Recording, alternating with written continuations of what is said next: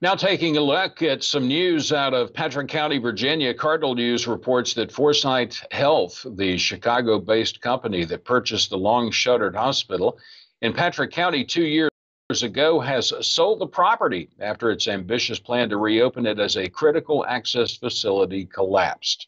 Instead, Foresight has entered an agreement with a new owner to lease back the property and to use the proceeds from the sale to modernize the building and open a behavioral health and substance abuse program. According to a deed filed in Patrick County, Foresight sold the 10-acre property in Stuart on March the 12th to Chicago-based Wolf of Wabash, LLC, for $1.6 million. When Foresight bought the hospital in April of 2022 from Virginia Community Capital, who was the facility's creditor, it paid $2.1 million. Joseph Hylek Reinholz, Foresight's chief operations officer, said in an email that with this transaction, Foresight officially abandons its efforts to open a critical access hospital at the site. He went on to say that Foresight Health did not reach the decision easily, and they know how important it is to the community to reopen a hospital in Patrick County or at least get emergency services available.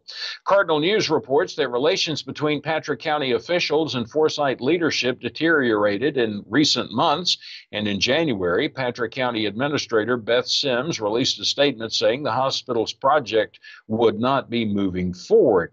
Last month, or the company's hospital project. Now, last month, the company offered to donate the property to the county if the county would pay half of the expenses that Foresight said that it had incurred while it was working on the project.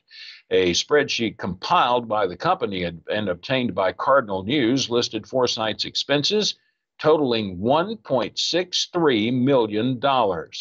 Foresight initially had planned to open a critical care facility in early 2023, but after more than a year of missed deadlines, the company said last month that it had become too expensive to renovate and restore healthcare access at the old hospital without more money. Hylek Reinholz said in the long term, Foresight Health plans to seek approval for a psychiatric specialty hospital. Dr. Sam Suhail, a psychiatric physician and the brother of company CEO Samir Suhail, will oversee the development of the site, which Foresight said will offer a mix of inpatient and outpatient behavioral health and substance abuse services, including child and adolescent psychiatry services. Foresight does not have a specific date for opening the behavioral health and substance abuse program, but wants it to be as soon as possible. Had Foresight succeeded with its original plan, the new hospital would have been the first critical access facility in more than 6 years to serve Patrick County residents.